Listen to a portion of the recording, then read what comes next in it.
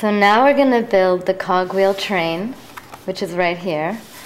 And we're going to start with one small frame and two large frames.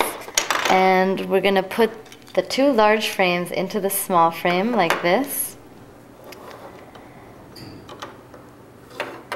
Alright, and then we're going to need two long axles.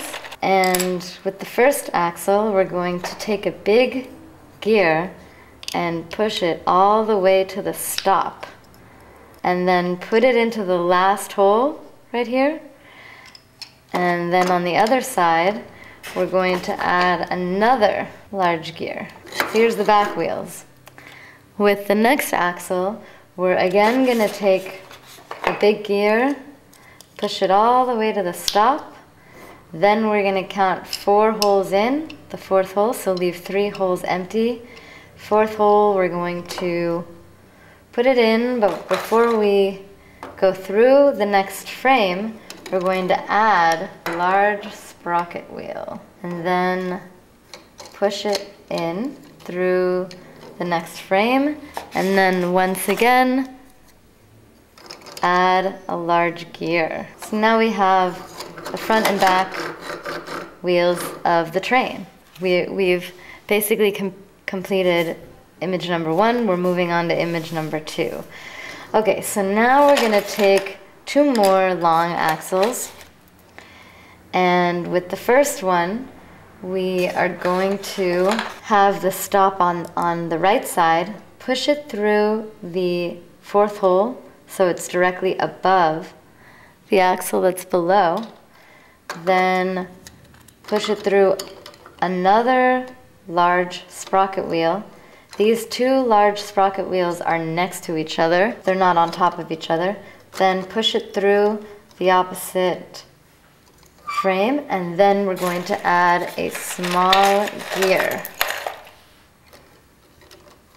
like this. Alright, and this small gear and this large gear should mesh.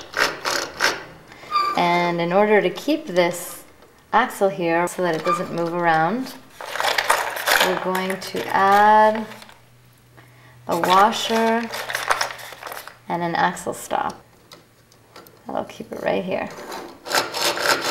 Alright, with the next large axle, we are going to count 4 holes, 1, 2, 3, 4, to leave empty, and then in the 5th hole, add the long axle, so the stop is on this side, put it through a short axle, and then through the other side of the frame. And once again, so that this axle doesn't, move all over the place, we're going to add again a washer and an axle stop. So we're almost done with image number 2. All we need to add is a chain. So the chains are made by taking the pieces in this plastic bag and fitting them together like this. In order to put the chain around these 2, you don't want the chain going around this bottom axle, so you actually have to put it down through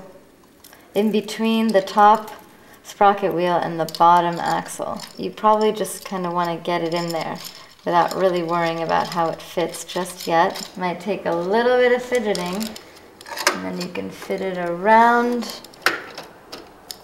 the large sprocket wheel and the small sprocket wheel without going around the bottom axle. So it should look like this. It's not going around this bottom axle. And just to make sure that the chain is on, you can turn this, and looks like it's on just fine.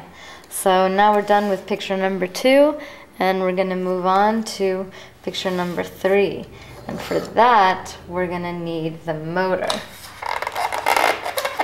And you're going to want to have a battery in your motor. And the motor has these pieces right here that fit right into the frame.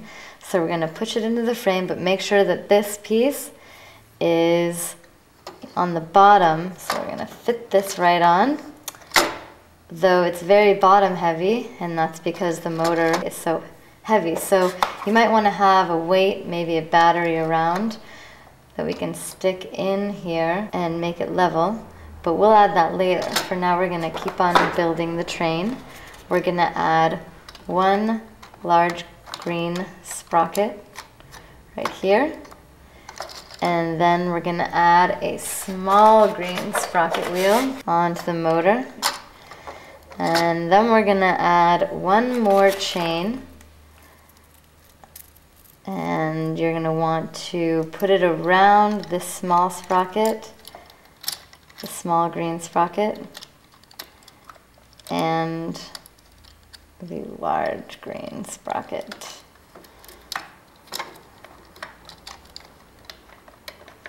Alright, so now we have our cogwheel train pretty much built. I'm going to add a weight to the back here. So let's see if our train works. There it goes. Oops. And if anything feels like it's not working, just make sure that these two sprocket wheels, the green ones that are in here, are not too close to each other. You may want to move this sprocket wheel that way or that sprocket wheel the other way, just to give them room.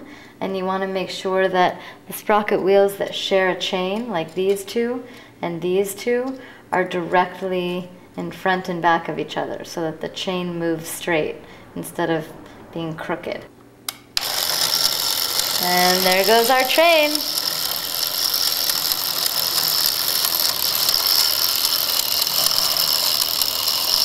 There it goes.